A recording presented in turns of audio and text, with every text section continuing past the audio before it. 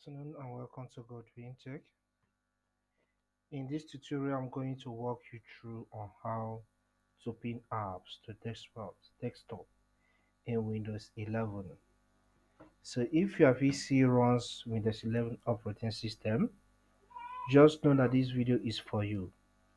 Okay, so let's get started. The first is to access the application you want to pin to the desktop of your PC.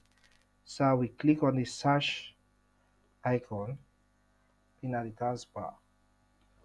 Then in the search space, I will type, okay, let me experiment with Excel. I will type Excel. It's one of the major applications in Windows PCs. Alright, then right click on the app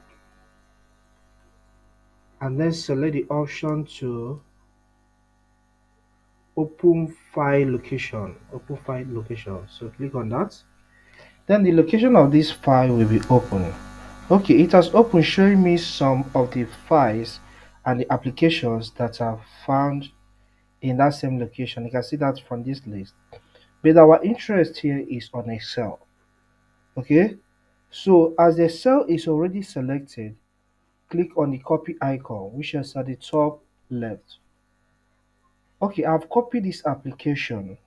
Then minimize the window, and you are here on the desktop.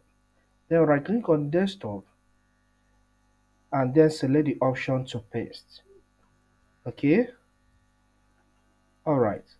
You will see that the application Excel will now appear on the desktop of your computer. So anytime you want to open or work with this application, all you need is just to double click on it, it will open. Then you can start completing some task you want to. Okay, so these are just the few steps you have to take to pin an app or pin apps on the desktop of Windows 11 OS PCs. I hope this video helps. Please do well to subscribe to my channel.